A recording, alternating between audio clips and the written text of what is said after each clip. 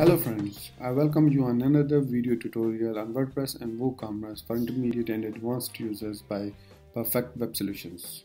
My name is Imran Qasim, and in today's tutorial I'm going to show you how can we customize the tabs available on single product page.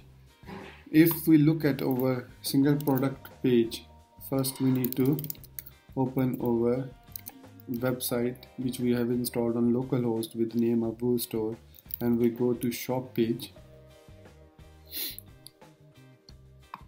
Then if we open any of the single product displayed here, we can see currently we have two tabs shown on the single product page. We can remove them by using display none property as well, but that is not the correct way to do this, as they are still loading but on the front end and just hiding in the CSS, which can be seen easily by using inspect element. The way I'm going to teach you is using the WordPress, or I must say WooCommerce hooks. If you don't know about hooks, you can watch my previous tutorial on what are the hooks and how to use action hooks and filter hooks and how you can create them. So let's get started. I will open my favorite text editor, which is Sublime Text. I have already loaded 2017 child theme with WooCommerce plugin in it for reference. This plugin I have just loaded to get the reference, also to get exactly which file or what files are used for this page to be displayed here. I must go to my WooCommerce, to my WordPress dashboard, and then go into my plugin sections, and I have a plugin named what the file, and that plugin will help me to tell that which template currently is used to display this particular page. So I will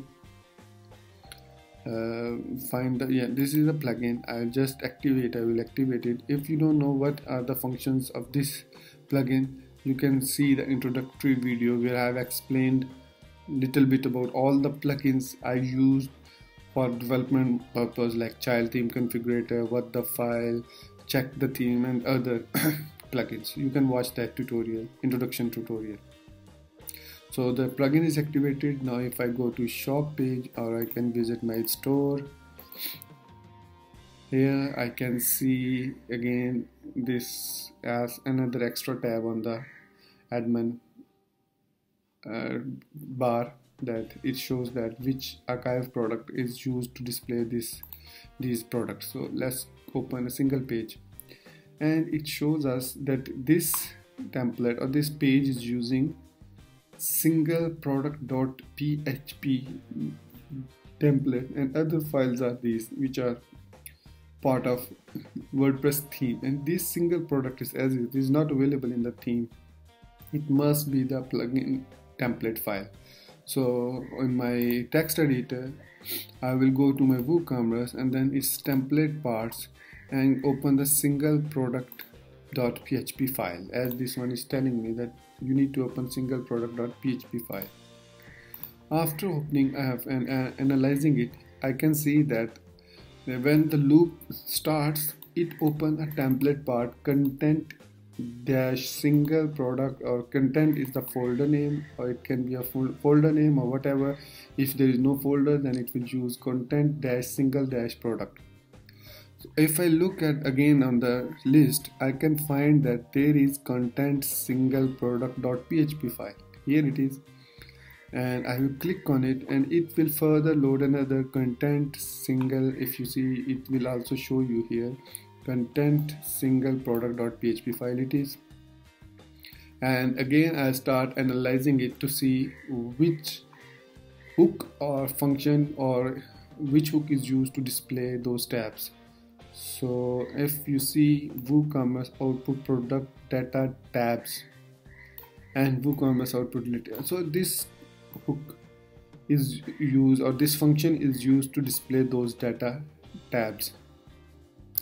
And now if I simply go to do action here and copy this do action and paste it into my functions.php file of my child theme, like this, and after that I will change do to remove action. I will convert do action to remove action and let it to be WooCommerce after single product summary, which is I must say which is on the content single product page.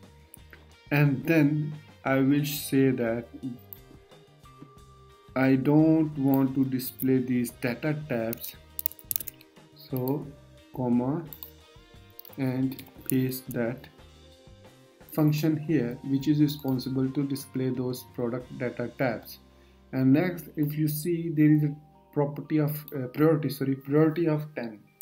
You must write whatever the priority is, otherwise your function won't work. I mean, if you don't put the same priority, this function will remove action function will not work. So I must say at the end comma 10. So the code is completed. Now refresh the page or reload the page and you will see what will gonna happen. And as you suspected or as I expected, the tabs are removed.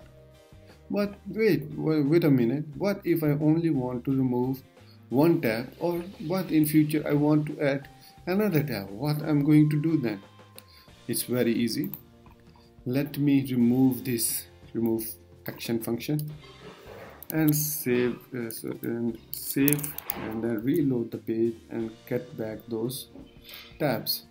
Now I will right click on it and inspect element, and if I can show you that it is here li this and this. If I hover over and let me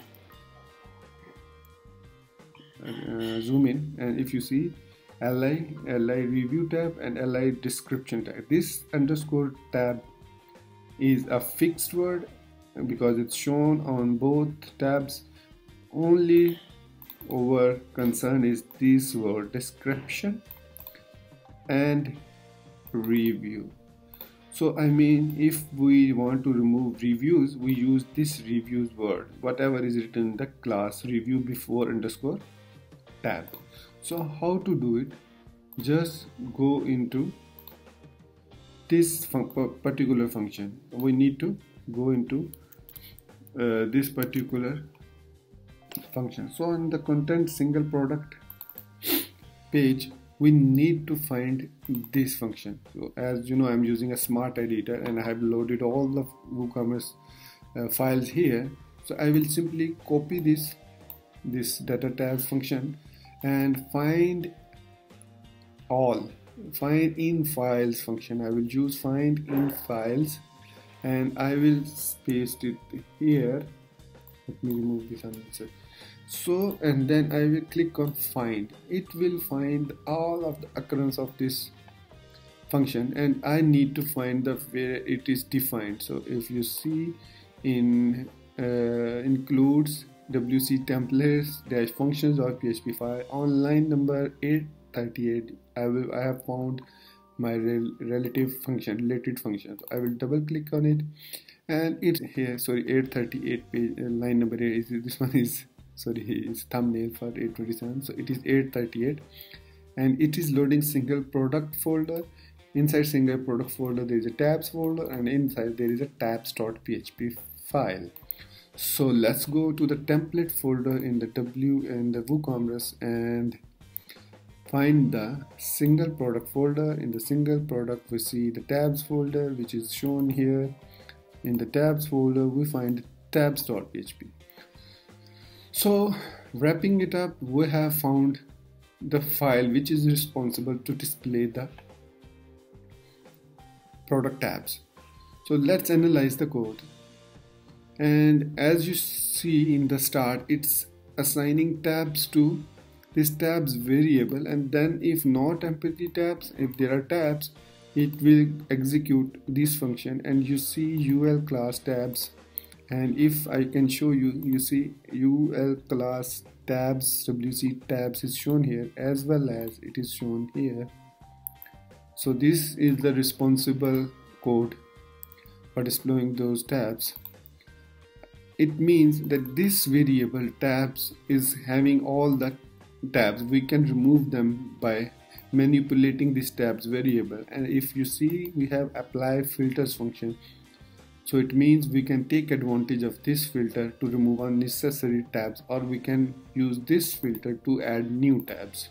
So I will copy this whole function from here, move to my functions.php file, and at the end of the file I simply paste this, and that's it. I will just change apply filters to add filter. Remember, it is not add filters, it is add filter, and it is not apply filter, it is apply filters.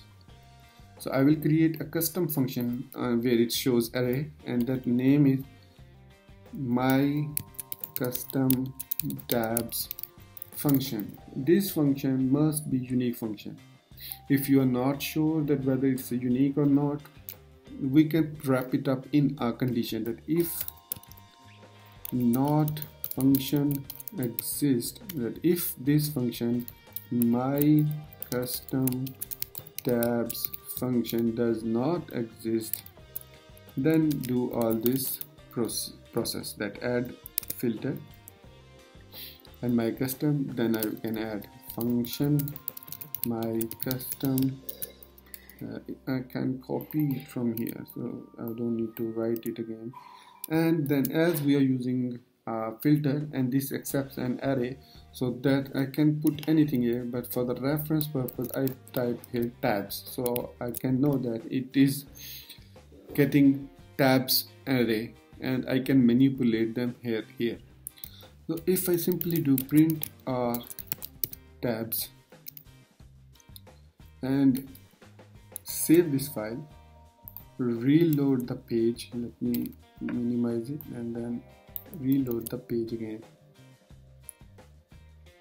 then you see here some array shown here. If you cannot see it completely, it means it is hidden. We can see it by inspecting it elements. So here, if I can maximize it to show you, here it is shown here that there are two arrays, description and reviews. Here reviews array and description array. So if we want to remove reviews array, we can simply use the function unset, which is a PHP function, and you can look for it PHP insert PHP, and in the PHP manual unset it says unset a given variable. It unsets, I mean it says the behavior of unset inside of function can vary depending on what type of variable you are attempting to destroy. So it means you can destroy a variable. So in these two array I want to destroy reviews, right? So in my code I will write unset into tabs into array, because this is an array, reviews, simple, and then I will use return tabs. After unsetting those one tab, I can return the remaining array to this function. Now reload the page and you will see that the reviews tab will be gone. Yes, you won't see anymore the reviews tab. If there are too many tabs set up by your theme, you can override them like this. Now what if you want to add your own tab here in replace of description or another tab, my own custom tab or my custom tab, I can name it. It is quite simple, as this is an array, so I can simply set tabs into my custom tab. A variable is equals to array. So there we need to provide it few parameters. The first parameter is the title, which will be shown on the tab, that like this one is showing description.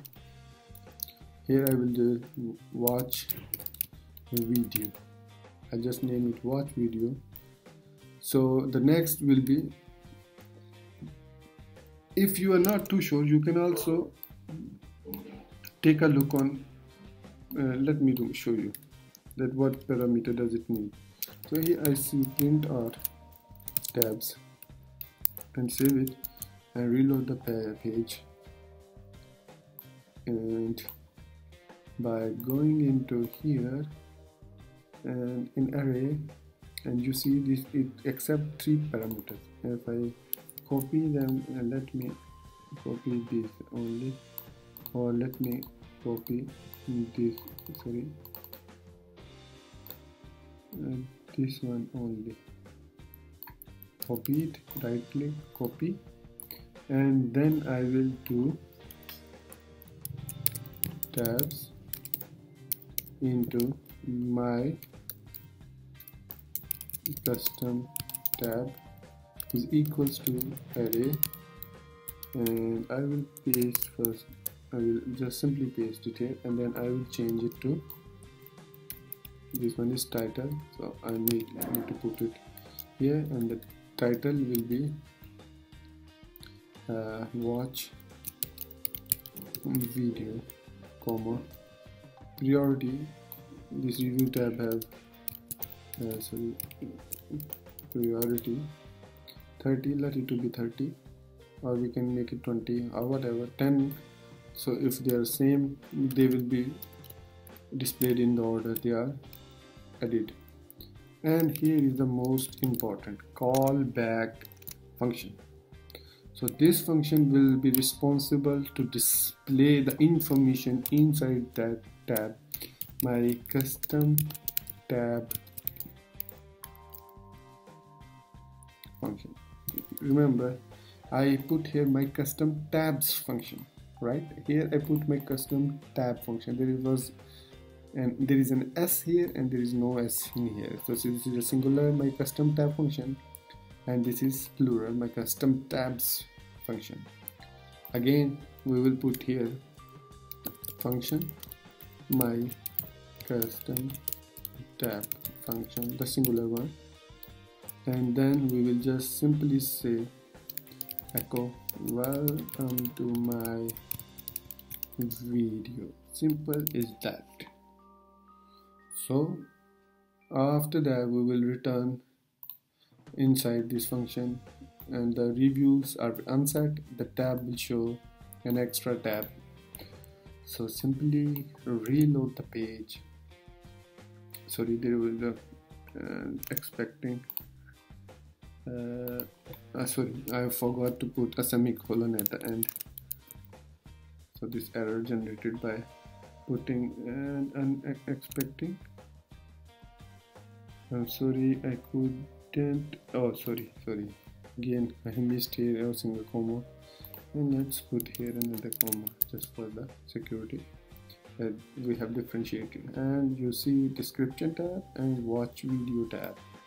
And if I inspect the element, I can show you that it automatically gave it li class my custom tab underscore tab. So this is my part, I mean the name of my, which I have given here, it is used as a class, and underscore tab is automatically added by WooCommerce. And also in the reference it also do the same with href. So we can move it here, and it says call user function expect parameter 1 to be a valid callback function my custom tab.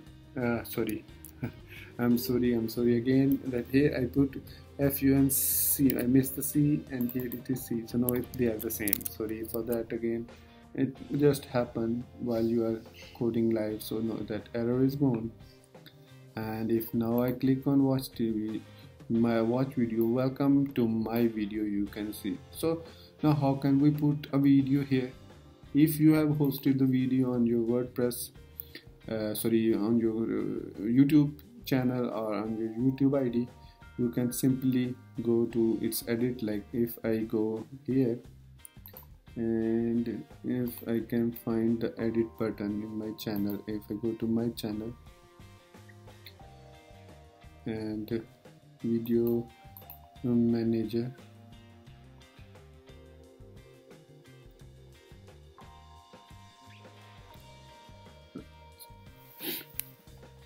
sorry, and meantime I must say thank you to those of my users who subscribe to my channel and like my videos. I'm very thankful to them on behalf of myself and from my company Perfect Web Solutions. I thanks them very much. So just I need to select a small video. This one, I go to edit and I need to get the embed code. So I right click on the video, I right click on the and select copy embed code. I copied it and I move to my note, my favorite ID text editor, and then I will paste this code under single quotes because I can see it is using double quotes, so I have to use single quotes outside to make it work properly. Then save it, then go to your page, reload the page, and if everything goes good, you will see a video here which is the same video here. So this is how you can add video in your single product page related to your product. Introductory video for your product, you can easily add it here so user can watch what your product is all about. So I hope you like this tutorial. I'm sure if you liked it, click the like button and do subscribe to my channel for more videos coming on for WordPress and WooCommerce for intermediate and advanced users by myself. I will create all those videos by myself and I'm sure you will like them as you like my previous videos. Thank you for watching. Take care. Bye.